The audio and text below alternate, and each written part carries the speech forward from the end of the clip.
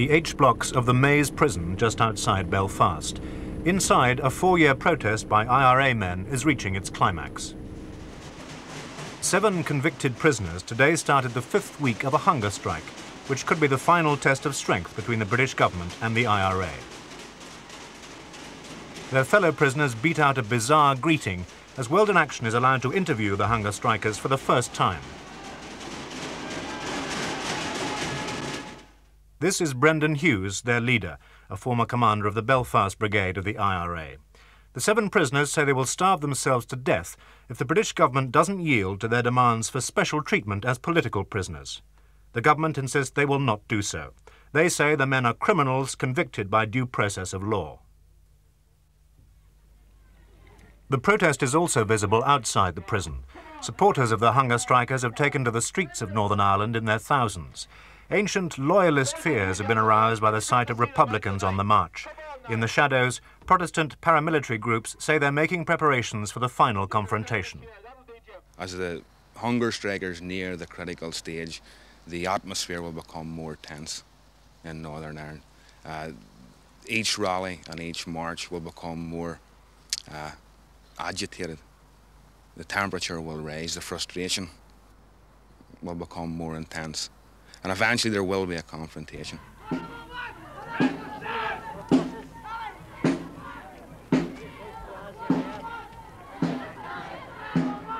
Londonderry 12 days ago. The hunger strike has caused the biggest demonstration here for years. To many, it's a reminder of the civil rights marches of 12 years ago. There were some things we put forward in the past and didn't win when we needed to win them, and it didn't matter all that much. We could still go on. We could recover. But I don't believe that we can afford to lose this one. Not only because of the possibility of our own people dying in long cash cells and possibly in Armagh too, but because if we lose this one in a real sense, we will have lost everything that was fought for over this past 12 years. Until the hunger strike began, there was little public support for the prisoners' demands for political status. In loyalist strongholds like the Newtonards Road in East Belfast, the ranks are closing. This is the headquarters of the Ulster Defence Association, the largest loyalist paramilitary organisation. The UDA also wants special treatment for their own prisoners, many of whom have murdered Catholics. But a senior UDA member, John McMichael, explains why they bitterly oppose the IRA's H-block campaign. We believe that the Provos are perhaps playing their last card, their last big card, and unfortunately it's a trump card. And that the H-block situation has provided them with the one great propaganda weapon that they've been left with. If we look at Republican history, it feeds on oppression, it feeds on martyrdom. Over the last few years, while the Provos have been tolerated by the nationalist community in the traditional fight against the British, their campaign has been dwindling away, their support has been dwindling, because nationalism and the fight for the struggle for Irish unity has always needed some focal point where the nationalist spirit could home in, and the H-block situation provides this. As Bernadette McAliskey has said, will provide the spark which will explode Ulster into a united Ireland. It's the last confrontation with the British. In 1916, people walked into the General Post Office in Dublin, and Britain made the same mistake she's making today. Britain thought that she could take those people to a place of execution and shoot them and break the heart and spirit of the Irish resistance movement. When she allowed those 7 people to die, she did not break the spirit of resistance in Ireland. She fanned the spark into a flame that spread this country and freed 26 counties of it. The reappearance of speakers like Bernadette McAliskey has aroused suspicion throughout the loyalist community. Marlene Jefferson, the moderate unionist mayor of Londonderry. I don't think she's here to do any good anyhow. What? Remember, it all started in this city before. And we've had 10 years of progress, and a lot of hard work was done by a lot of decent people. And suddenly she appears on the scene again. And if Britain lets one man or woman die in those prisons, she may well fan the same spark that burns today and has burned ever since in this country into one more flame of resistance that will free 32 counties and build a country we can all live in. I think it's going to drive a deeper wedge, possibly than ever before. Speakers who've been in the background for years are returning to the stage as part of the Provisionals' campaign to unite Catholics against the British. Few Catholics have dared to oppose the rising emotion. One is Jerry Fitt, Member of Parliament for West Belfast. In relation to Irish history, a hunger strike is a very, very emotional issue. And we are hearing all the sort of cliches of, do you want to see coffins being carried out of Long Kesh? Well, over this past 10 years, 12 years, I have carried many coffins, both Protestants and Catholics, out of little villages and churchyards throughout Northern Ireland. And to the relatives who were left behind then, the loss of their loved ones was just as serious as that which may be occasioned by the death of the hunger strikers. I do not believe that the hunger strikers are justified in demanding special treatment after committing the crimes which they did. The hunger strikers refuse to accept that they're criminals. They want to return to the old days when all IRA men lived like prisoners of war in the compounds of Long Kesh. In 1971, the army had introduced internment, and many IRA suspects were imprisoned without trial. Then in 1972, Northern Ireland Secretary William Whitelaw faced a mass hunger strike by convicted IRA men wanting the same concessions as the hunger strikers today. He conceded them special category status, and so convicted prisoners joined the internees in Long Kesh. Well, in 1971, on the 9th of August, internment had taken place in Northern Ireland. And undoubtedly this had drawn an awful lot of young people for very emotional reasons and very justifiable reasons, had drawn them into the conflict. Special category was conceded in June of 1972, and within 3 weeks I sat in a television studio here in Belfast and looked at what had happened on Bloody Friday, where 130 people were injured in an awful bombing campaign on Bloody Friday. I watched the people shoveling up the remains of people who had been killed in the Oxford Street bomb. That was when I realised that special category wasn't going to end the violence. It was only going to give some justification to those who were continuing to do that. In 1976, Merlin Rees, then Northern Ireland Secretary, introduced a policy of criminalisation, pushing the police into the front line and moving the army into the background. The aim of the new policy was to convict terrorists in the courts and treat them as ordinary criminals. Special category status was abolished and internment without trial ended. Special legislation was used, special powers to detain and interrogate suspects for up to 7 days. Cases were heard before special courts known as diplock courts, where a judge sits alone without a jury. When emergency legislation was introduced at the House of Commons in Westminster, indeed a very unlikely colleague of mine, Mr. Paisley, he and I moved an amendment to ensure that juries were still kept in Northern Ireland. But one of the first cases that we had was an IRA case to the hijacking of a bus. And the key witness in that case was a bus driver, a bus conductor cum driver. And on the day before the case was heard, the bus driver was shot dead in a very, very brutal way. That, in my estimation, justified the abolition of juries, because juries were under duress. They were being attacked by provisional extremists, by IRA and by loyalist extremists. And there's absolutely no doubt that juries were subjected to intimidation. Since 1976, thousands of people have been convicted, the majority solely on the evidence of confessions made in police interrogation centres. Allegations that police extracted some confessions by beating up suspects were investigated by a government commission 2 years ago. It concluded that there were cases where suspects sustained injuries in police custody which could not have been self-inflicted. Recommendations to help safeguard suspects' rights were implemented. Criminalisation continued. It's brought the British government some success. Violence has dropped. Shootings down from over 10,000 in 1972 to under 600 so far this year. Troop levels have been halved. The police, albeit protected by soldiers, are beginning to move into some Republican areas once dominated by the IRA. We asked Michael Allison, Minister of State for Northern Ireland, if the government's stand against the hunger strike might reverse this progress. I think it's precisely because we have treated, and the broad communities on both sides have accepted that it was right to treat terrorists as terrorists and murderers, that we have got to the degree of success we have got, and that the terrorists are making this last throw, as it were, to try to divert us and to get some more support back. Their numbers are way down. Their capacity for striking is obviously extremely limited. I think they are on the run. But I must be careful, because it's been said before, and human beings are capable of springing surprises. The hunger strike in the H-blocks is a battle for the hearts and minds of the Catholic population. For the British government, it's a chance to demonstrate that the IRA are a spent force. For the IRA, the hunger strike is a last opportunity to win back popular support with their traditional final gesture of defiance. The British will never understand that defeat is a word we do not understand the meaning of. It is a word we have never recognized. The 7 hunger strikers have been hand-picked for this final confrontation with the British government.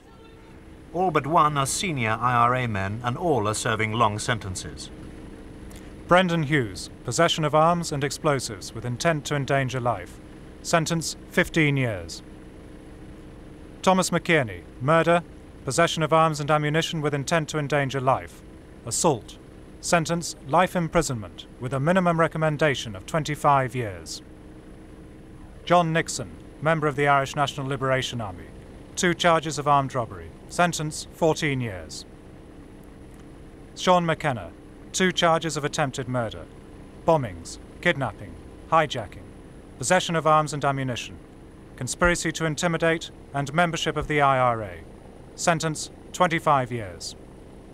Thomas McFeely, armed robbery, possession of arms. Sentence, 26 years. Leo Green, murder, attempted murder, wounding with intent and possession of arms. Sentence, life imprisonment with a minimum recommendation of 25 years. The 7th hunger striker is Raymond McCartney from Londonderry. McCartney is serving life imprisonment for 2 murders. Now he has the support of those who march in his home city. 3 years ago, people in Londonderry mourned one of the men he's convicted of murdering, Geoffrey Agate, head of the local DuPont factory. The mayor, Marlene Jefferson, remembers the effect of his death on the city. Shock and horror and a great sadness. I think the whole city was saddened by what happened. There was a man who was totally classless. Jeff Agate was as happy with the workers on the shop floor as he was with his directors in the company. And he helped to bring many other plants to this city. He was an Englishman who suddenly became a citizen of this city of Londonderry because he worked and lived in it. After the Agate murder, the Provisional IRA issued a statement. Those involved in the management of the economy serve British interests. They represent and maintain economic interests which make war necessary. Well, that is a nonsense. What he did was, he was the man who supported what we needed. He certainly worked hard for industry and for commerce, but it was for this city. Raymond McCartney, the man convicted of the Agate shooting, has set himself on the road to Republican martyrdom. Now aged 26, he spent the last 8 years of his life fighting the British. McCartney's family have one political wish, a united Ireland. His grandfather, James Gallagher, was in the IRA for more than 50 years. He was interned in the 1920s. These handwritten statements by Raymond McCartney were smuggled out from the Maze prison. We read from them. From an early age, my grandfather, James Gallagher, used to tell us little folklore stories and that someday Ireland would be a beautiful country, but this could not be until it was free. Gallagher spent the last 30 years of his life trying to get Catholics in Londonderry registered to vote in local government elections. The failure to achieve one man, one vote was a prime cause of the Civil Rights March in Londonderry in 1968, the first sign of the troubles ahead. The McCartney family were among the marchers. No different from anybody else, I suppose. October 1968 seemed to change a lot of things for me, and the lead up to the big riot of August 1969 came on me all of a sudden. I was 14 at the time, but I can remember the fierce rioting because I was frequently in my grandmother's home, which faces what is known as Free Dairy Wall. I can remember police charging in the hundreds, and I knew that these men showed no mercy to the people of Derry. It's hard to describe what I thought at first, soldiers in the streets, but they were there. I suppose everybody was happy because we thought we were being saved by them against the RUC. Although my grandfather James's words rang true that it would not be long before they too would become a green-clad RUC. By the beginning of 1972, a widespread IRA bombing and shooting campaign was underway. In Londonderry, one incident gave the provisionals their opportunity to increase recruiting and step up the offensive. On Sunday, January the 30th, British paratroopers shot dead 13 civilians at an anti-internment demonstration. It became known as Bloody Sunday. A government report said the soldiers' shooting had bordered on the reckless. One of the dead was Raymond McCartney's cousin, Jim Ray. We read again from McCartney's statements. After the march, I headed for my Aunt Sadie's home. I knew by this stage there were a few people dead, but I didn't know the news that was awaiting. I was told that my cousin Jim could be among the dead, and in fact he was. That incident was a hard blow, not just on me, but on everybody, because we all know that it was nothing more than murder. Later that year, McCartney joined the IRA. In October, he was driving with two friends when their car was stopped at an army checkpoint. Inside, soldiers found a gun. McCartney was found to have 1 round of ammunition in his pocket. He was sentenced to 6 months in prison. His parents were surprised at his conviction. I was shocked because, as I say, he was at college and he come home at 4 o'clock and he was studying from that day about 8 or 9 o'clock at night. Well, I was very broken-hearted, like the fact of women having to go to jail. But as he was found with a bullet in his pocket, did that surprise you? Well, not really, because you can pick a bullet up in the street at any stage. This was McCartney's first visit to Long Kesh. He served his sentence as a special category prisoner. In early 1973, he was released. The IRA campaign was at its height. The security forces believed that McCartney was involved, and his freedom was short-lived. In October 1973, McCartney returned to Long Kesh. He was interned without trial. Life inside was, I suppose, not the worst. I was treated well as a political prisoner, though the huts were not the greatest of accommodation. After internment ended, McCartney had a full year of freedom in 1976. The Provisional IRA stepped up their campaign. In Londonderry, the murder rate doubled. World in Action has been shown an intelligence report drawn up at the time, which details the role the security forces believed McCartney to be playing. McCartney is Director of Operations in Londonderry Brigade Staff Provisional IRA. He has knowledge of all major incidents in his operational area. He is also active in terrorist incidents. Subject is an ex-detainee. In January 1977, an IUC Special Branch detective, Patrick McNulty, was shot dead by IRA gunmen at a Londonderry garage. The intelligence report says that a suspect told police that McCartney was involved in that murder. 6 days later, the head of the DuPont factory, Jeffrey Agate, was murdered by 2 gunmen as he returned home from work. He was shot 7 times. An unnamed source linked McCartney to the Agate killing. Subject was sourced as being involved in that murder. A police operation was set up, and McCartney was arrested with other associates. The morning after his arrest, McCartney was taken to Castlereagh Interrogation Centre in Belfast. According to police evidence, McCartney dictated a statement confessing to the murders of Agate and McNulty. He initialed the caution at the head of the statement, but refused to sign the statement itself. McCartney claimed he was beaten up. An outside doctor who examined him agreed with his claims that he'd been assaulted. The doctor found an abrasion 1¼ inches long at the centre of his forehead, and that his right cheekbone area was inflamed and slightly swollen. We read McCartney's reaction to his interrogation.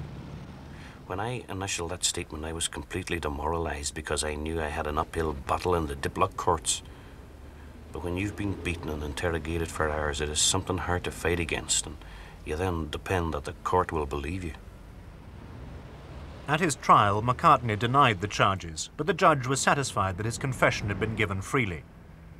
He was found guilty of the murders of Constable McNulty and Jeffrey Agate and sentenced to life imprisonment. In February 1979, McCartney began his sentence in the H blocks of Long Kesh, now renamed the Maze Prison. This time he was not a special category prisoner, but a criminal. The majority of prisoners conformed to prison rules, lived in modern accommodation, and worked in the prison workshops. But McCartney joined over 300 IRA men sentenced as criminals who were fighting for political status. They made 5 demands: the right to wear their own clothes, to do no prison work, to associate freely with each other, to extra education and recreation, and to have full remission of their sentence restored despite breaking prison rules. McCartney went on the blanket, refusing to wear prison clothes. He smeared the walls of his cell with food and his own excrement. For a year and a half, McCartney and other convicted IRA men lived in these self-inflicted conditions, trying to force the British government into making concessions. 2 prisoners shouted their demands when we visited the maze. We're political prisoners! We want political status! We're political prisoners! Political status! Look at that blanket man! Outside the prison, the Provisionals launched a huge propaganda campaign. Pamphlets and pictures were sent abroad alleging torture. The prison authorities emphatically deny these claims. Inside Northern Ireland, the IRA started to shoot prison warders and officials. In all, 19 were killed.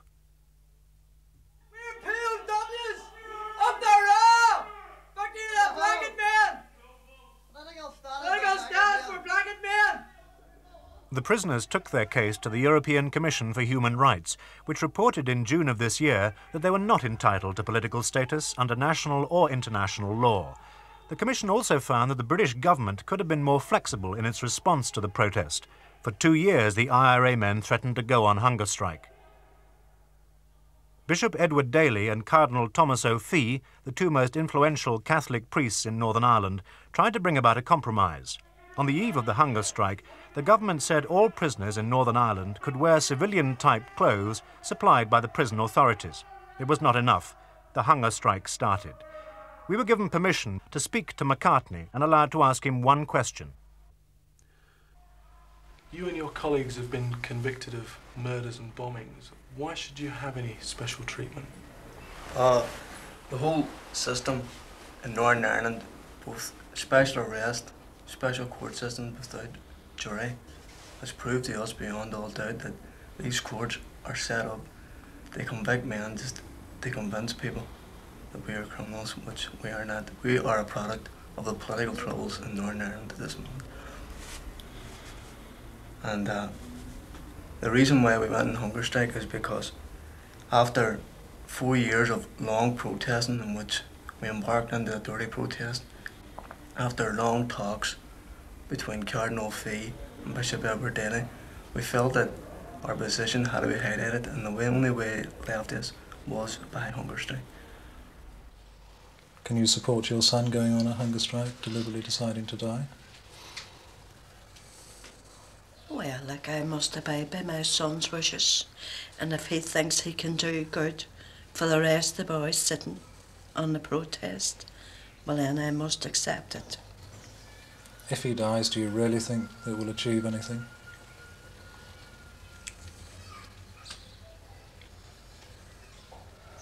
Well, that remains to be seen.